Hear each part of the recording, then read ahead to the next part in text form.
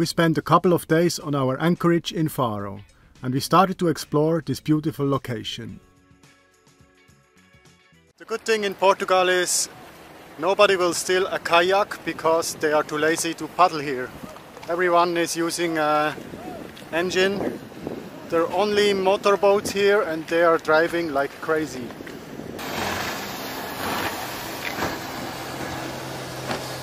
On the fishing harbour in Olao we found a real crazy hippie boat.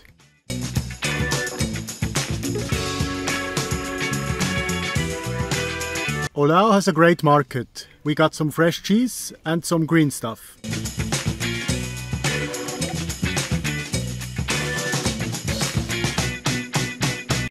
On the way back it was low tide. The water disappeared and everything looked a bit different. We are somehow stranded. You know, with the tides it's always a bit a game. 3 hours before we used this way and now it looks a bit different.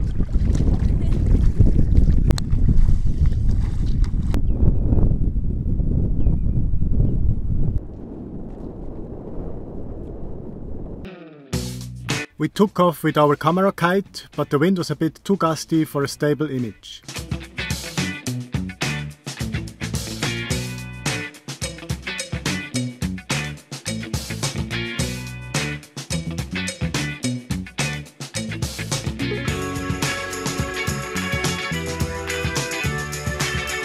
So far we had no plans for dinner yet, so Nicole went to collect some shellfish.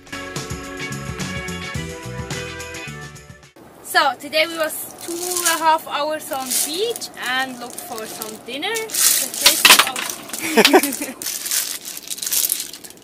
Now we cook this with garlic and oil and a little bit of cream. And that's delicious dinner. And we have something else. Look at this.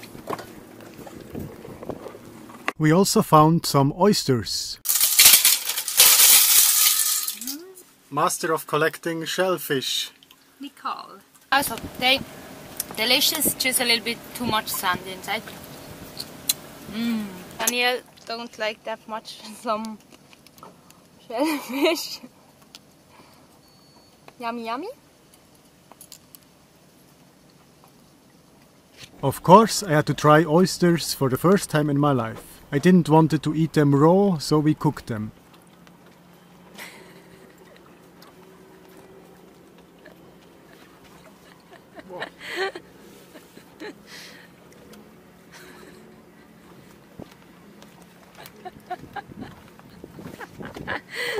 Darling, what are you doing?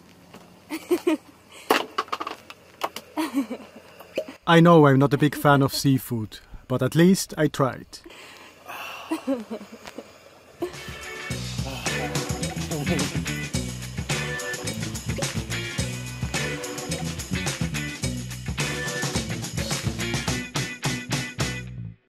The Isla de Cultura is a very nice place to anchor. We stayed 1 week here now.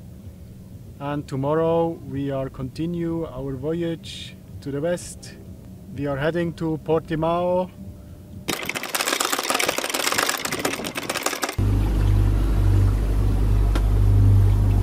On the road again. Our trip is today 35 miles. We go to Portimao.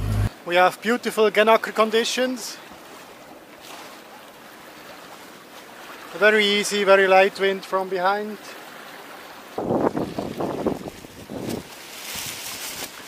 The Gennaker is pulling the boat.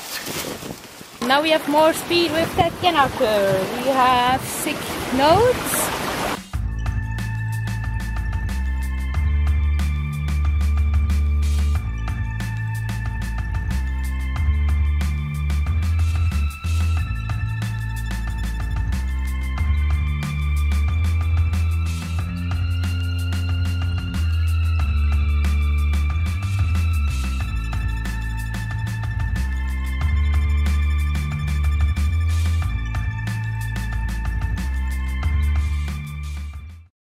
Just arrived in Portimao. It's a beautiful anchorage, but very crowded. We found a spot and we will stay the night. Ferrangudo is one of our favorite anchorages. Ferrangudo is a beautiful village with a nice little castle. It's a place where you can meet horses on the street. In the harbour of Portimao, we met the crew of a huge Swiss sailing ship. It's a boat of the Swiss association Pacifique and it's called Mauritius. There was a little crew and they had to take out their boat of the water. We helped them with a difficult maneuver. For you it's not away, it's one to throw. We had to speak about it.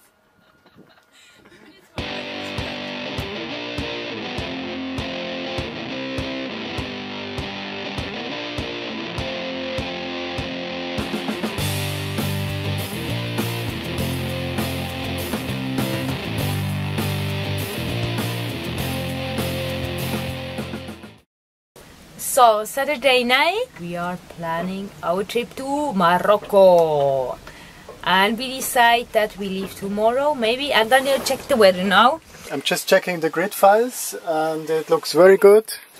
We have light wind around 4 Beaufort, 3 Beaufort, so everything looks very good to go to Rabat. We are planning to sail 1.5 days, 36 hours.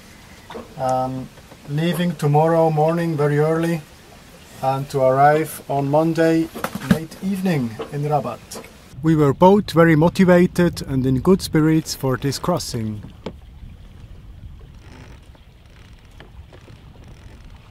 But in the first 2 hours it all changed. Nicole got seriously seasick and we had to turn around and to go back. This time the ocean decided we were not ready to do this crossing. We arrived well in Portimao, dropped our anchor and got some rest.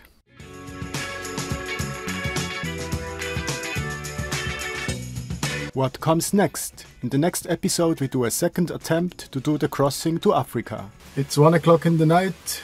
We are starting to sail to Africa now.